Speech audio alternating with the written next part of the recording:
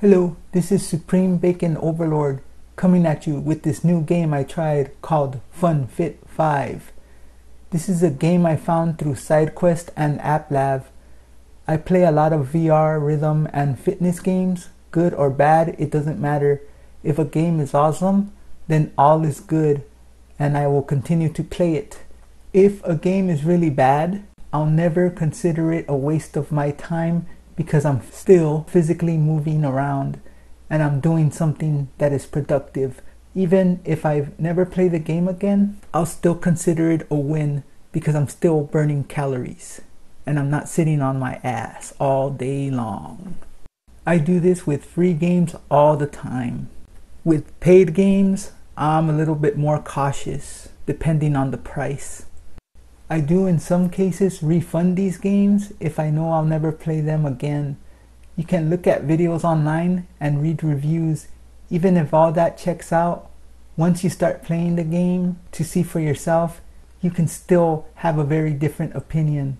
And even though the refund systems have been good to me so far, from both Steam and the Meta Store, I still proceed with caution, especially if that's a game that's $15 or higher in price. So if you see a demo for a game, try the demo out first to get that first-hand experience. The company that makes this game is called VR Research Labs, and they have other games on their website too if you check them out. So FunFit 5, this is the description they have on the AppLab page. Burn fat, not boredom. With FunFit 5, ditch the dusty treadmills and reveal your inner athlete in unique VR worlds where punching, slicing, dodging, and mastering handcrafted workouts become your new obsession. Unleash your power, punch, slice, and dodge your way through 45 plus handcrafted workouts across 3 unique themes. Explore a spooky haunted mansion, conquer ancient Egypt, and more. Customize your combat and track your progress in depth information. So now here I'm hitting a speed bag, which is cool. At the end of this level there was a speed bag which I punched for several, it felt like it was a long time, which is cool. And you can see here punching blocks. I'm in ancient Egypt. There's a King Tut's tomb. The gloves themselves, they look a little weird. They have a kind of like a goofy look to them. It kind of bothered me at first, but almost instantly I forgot. I just was focused on hitting the blocks here. And the physics, at least in the punching game and the punching exercises, these are pretty good. Here you can see I was doing a bunch of cross punches. I like doing cross punches because it makes you twist your body a little bit. And here there's just a bunch of pretty straightforward exchanges here. The actual levels themselves, I know that they're saying that this is a workout focus game, but and here I'm doing uppercuts and hooks. They have obstacles to dodge, which is cool. So what I was saying, it just looks like they're just throwing a bunch of blocks at you here. There's no real coordination, but I was looking at my heart rate and it was pretty much above 100. So I'm not an expert in heart rate.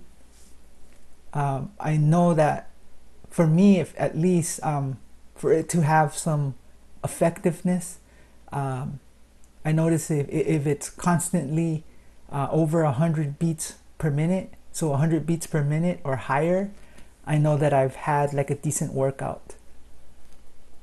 And here you see another speed bag, and I'm staring at King Tut, his tomb. So this is like a slashing one, and here I had trouble with the hit detection. But you see like little scarabs there that you have to destroy. Here I missed a few. So on these types of patterns that come at you, you gotta time your swings. So I had to go a little slower. It would have been cool if you can just slice faster. But yeah, there's some sections where you have to kind of like slow down. Here it was fine. I was able to slash at full speed on these here. I like these type of patterns. I know the official game of Beat Saber doesn't have that, but if you download some of the custom levels, there is some that have those type of patterns. And this one just makes you slash across, which is probably good because you're twisting your body as you're doing this. At least I do. So here's more of those where you have to time your swing.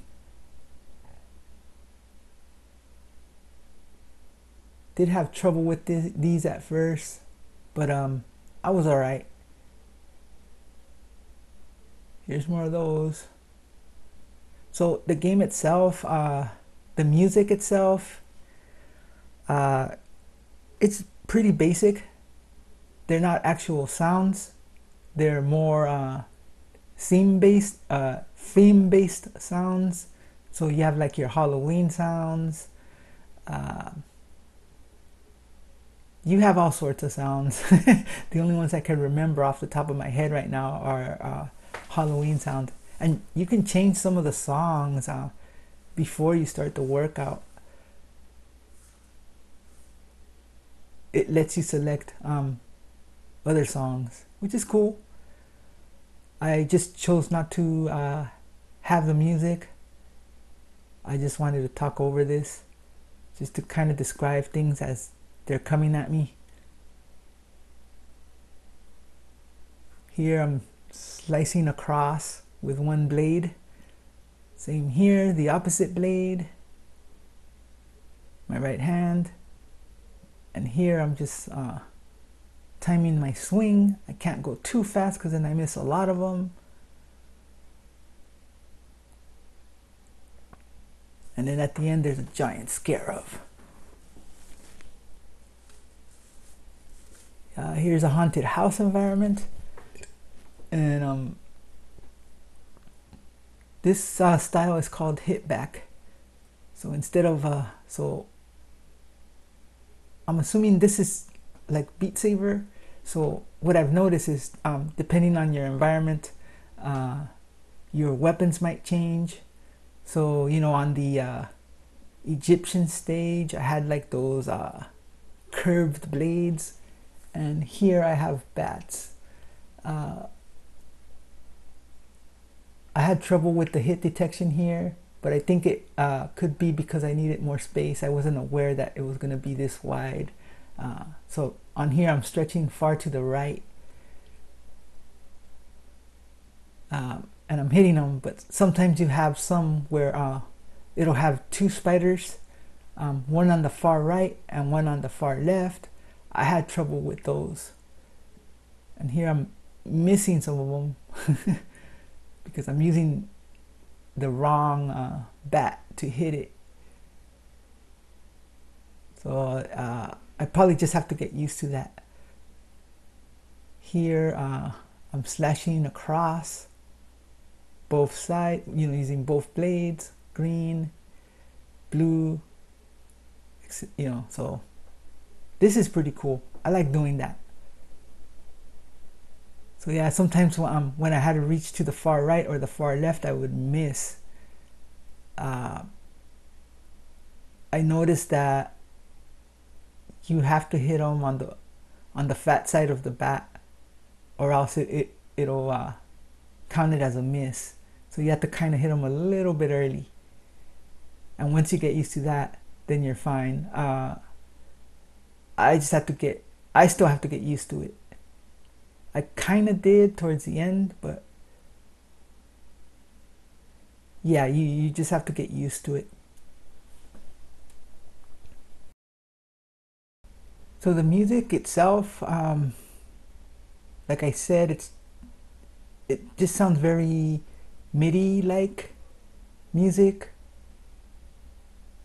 but you actually hear instruments in there thrown into the mix. It's hard to describe, but the music is just in general, it's pretty basic.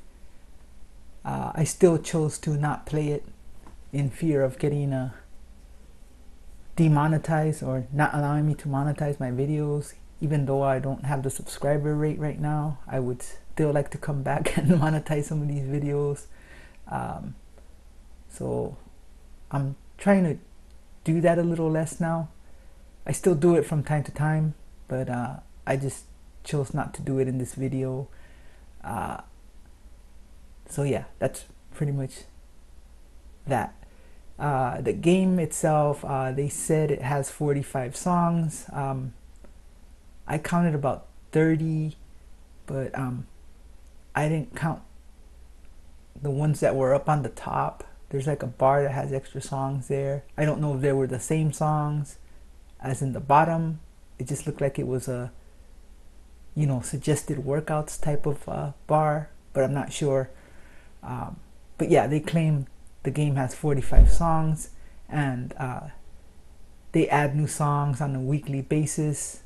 I only got this game about a day ago from, you know, the time of this recording, so we'll have to wait and see.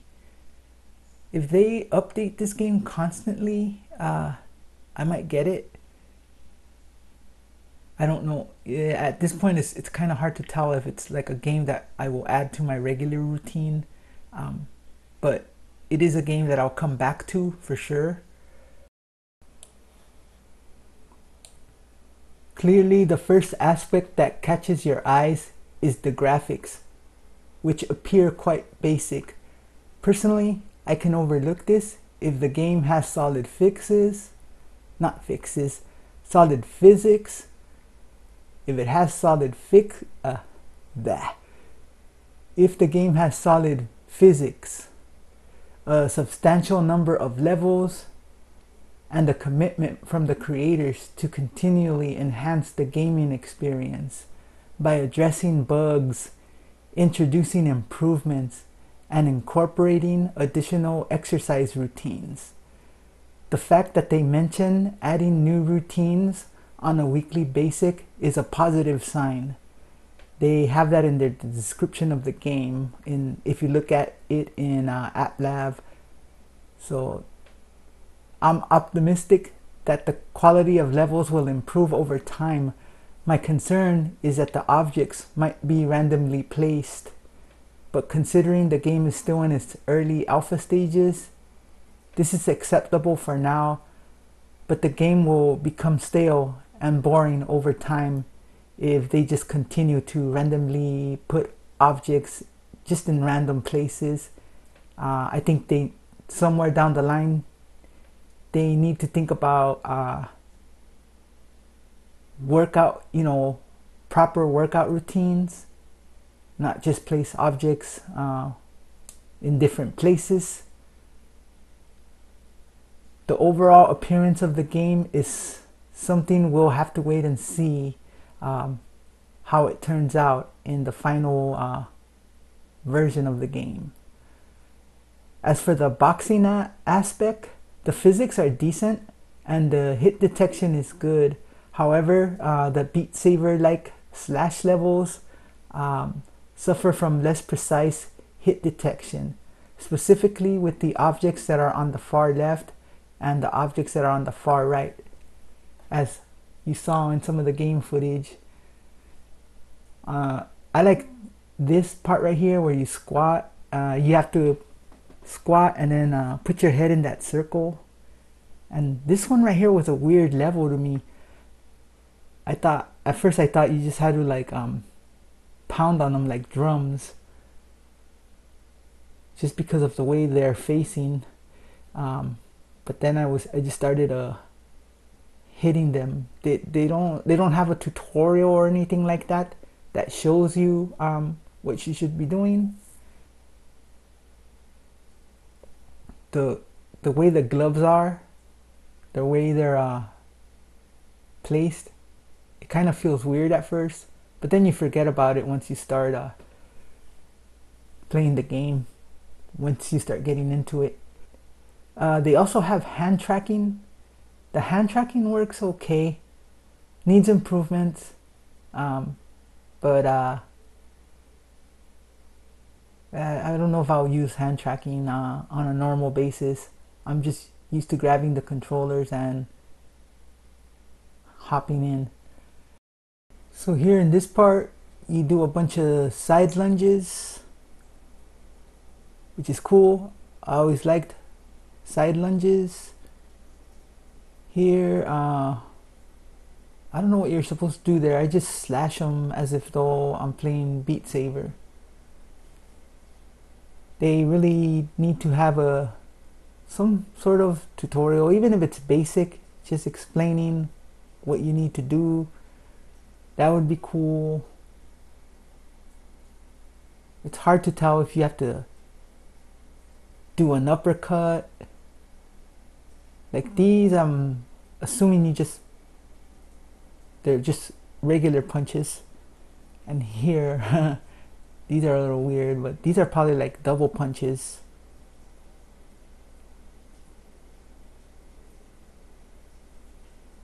They have obstacles where you can move left and right. That's pretty cool. I feel like I only tried like a few exercise routines, but I kind of feel like they need more obstacles. Just, to have more movement. So, yeah, let's talk about pricing. The elephant in the room. I assume that at a later stage, perhaps during the game's beta phase or in its official release, they will start charging for it. In its present state, even if they fix the hit detection and a few bugs here and there, I'll pay $9.99. It's not a game I'll integrate into my daily routine, but I'll certainly return to play it occasionally. That's for sure, in its current state. If there are enhancements along the way, I'll be open to paying a higher amount, such as, improving the graphics, the overall gameplay physics, and just making it a solid game in general. I would pay more. So, as you can see on this pattern, I had trouble with detecting my hits with the hit detection. I'm using the Quest Pro controllers, so the hits should have landed even though the controllers were out of sight or out of view, because these controllers track themselves. They have cameras on them, and they have like this little processor chip on them. So even though they were out of the sight of the camera, those hits should have still landed. Here's a little bit of more of those. If they're on the far left or the far right, it's kind of hard to hit. The hit detection goes off. It's not correct. It could just also be me. I had maybe I didn't reach far enough. At times it did feel like I had to like stretch a little bit farther. If the target was on the left, I had to like stretch further to the left. It did feel that way at times. It's really hard to tell. So maybe it's that. And then when there's objects, on the far right and on the far left, like these here, lined up together, yeah, you had to kind of like stretch your arms out a little further. So in some stages you do need a wider space. So yeah, that's debatable, since you can't really see yourself striking the objects. So maybe I'm wrong about that. This is a Halloween level, obviously. So depending on the environment, the objects do change. Your gloves change as well. You saw that earlier in the Egyptian stage. The gloves, they had like hieroglyphics on them, Egyptian hieroglyphics. This is a haunted house. Oh, I like these here, where you squat and then you have to get up and align your face with that circle. These are pretty cool. I love this. I probably mentioned it previously. And in this level, you're hitting pumpkins, you're punching pumpkins. The gloves look different. So yeah, there's like about 3 or 4 different environments. There's probably more. These are the ones that I just noticed right off the bat. The game has a leaderboard, so if you're into that, then you'll love this. I don't know how accurate it is, but they have that. They have a leaderboard. It also tracks your stats, so you know that's cool. That part is cool. Other than the hit detection being kind of questionable, I didn't notice any weird glitches. So far I've played this game for about an hour and I didn't notice any weird bugs or glitches. There was that one point where I think I left it in the recording. The saver got stuck on one of the slashing levels. I had to get well, actually no, I stayed in the game and it eventually fixed itself.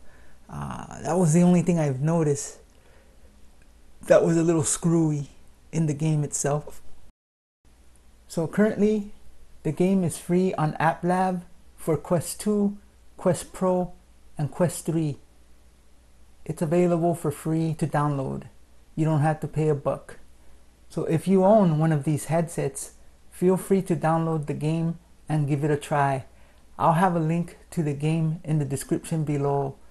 That's all I'm gonna say for now. I think I crapped my pants.